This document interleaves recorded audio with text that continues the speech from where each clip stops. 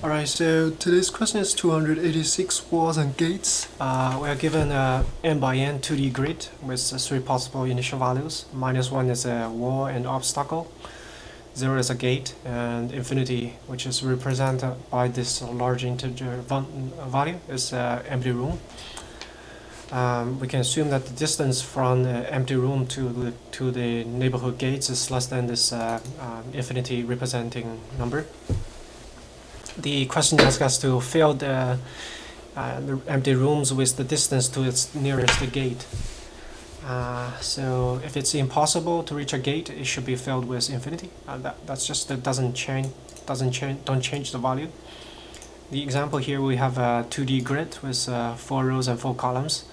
We have two gates at row 4, column 1, and row 1, column 3. We have some obstacles and empty rooms. So if I would just randomly pick a room and try to determine what value it should be, like the row 1 and column 1 empty room here, we see that if we go 3 steps, 1, 2, 3, 1, 1, 2, 3, we can reach the gate that's at the bottom left, which is actually the closest closer one compared to the other one, because the other one we have to do 1, 2, 3, 4. So we basically would change the room's value with 3 here.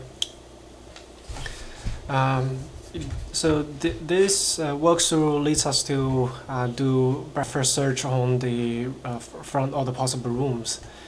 So just for each of the room we do BFS. When we reach the first gate, we terminate and just replace the cell value with the room's value with that distance. And the time complexity for doing this is going to be n multiplied by n, the product squared, because we have n multiplied by n, maximum upper bound number of empty rooms in the grid, and for each of the room, the BFS is going to at the maximum search all the cells on the grid. That's n multiplied by n. So that's the two things multiplied together.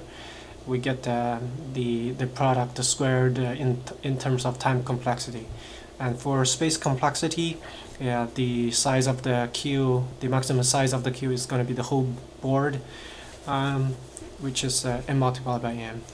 So that's the time and space complexity for doing BFS at each empty rooms. The better way of doing that is basically marking the you can consider it as doing BFS from all the gates, which is also pretty much just marking the rooms in by distance. So in the first round of marking the rooms, we mark all the rooms that's one step away from the gates to be 1. So we change this room to be 1. The second time we change the cells that's 2 step away from the gates to be 2. We basically change this room and this room to be 2. In the third round we change this and this room to be 3, and in the very last round we change this room to be 4.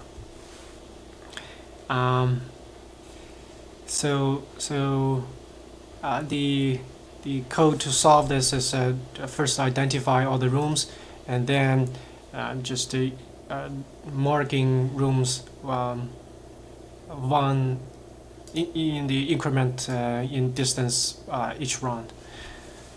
So the time complexity for the second solution is n multiplied by n. That's basically we explore all the cells at the most once. We mark all the cells at most once. And the space complexity is just the queue, which is m multiplied by n. So let's code this question up. We'll deal with the boundary case first.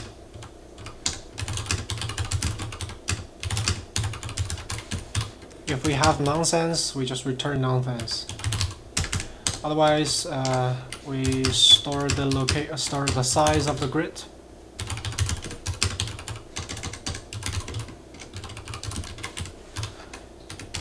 Then we first try to locate all the gates.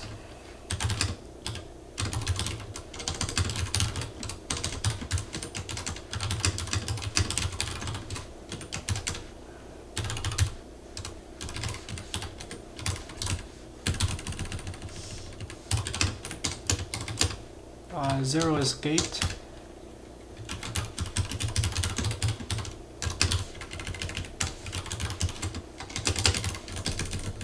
So then we do this BFS from gates.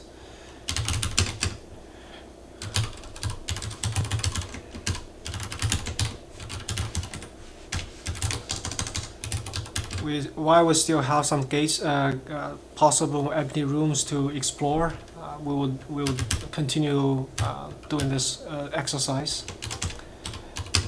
For each of the rooms on the queue,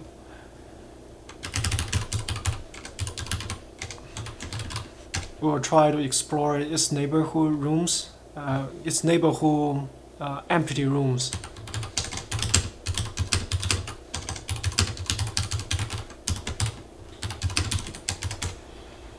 We will mark the empty room to be 1 plus the room's value.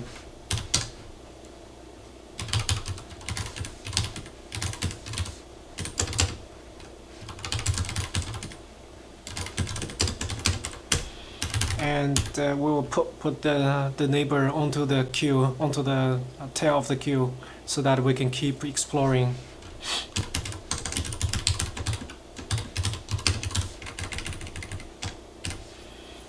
And we just have to define this function. This is basically trying to move in the 4 directions, still within the board, and if the room is empty, we yield that location. So it's go up, go down, go left, and go right. So whether that's, if this location is within the board, we're not going out of bound.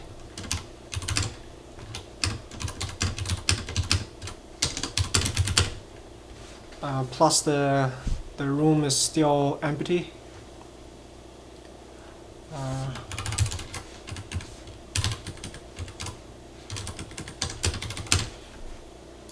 Copy this integer value here. Then we yield that location. So yeah, this is the code. We just scan all the cells once. That's n multiplied by n in time, linear in time. Just grabbing all the gates. Then because the gates are zeros, we just you know, mark the neighborhoods to be 1, and then we mark the neighborhoods to those one rooms to be 2, and just keep going until we exhausted all the stuff that we can explore. So this should be let me quickly check. It's 4 directions, and it's a wireless cell on the board, and it's still empty. We yield that location. So for the neighbors, we would just annotate that the room's value to be 1 plus the source cell's value. So yeah, looks right to me. Well, let's submit this. Okay. Okay, that's the question for today.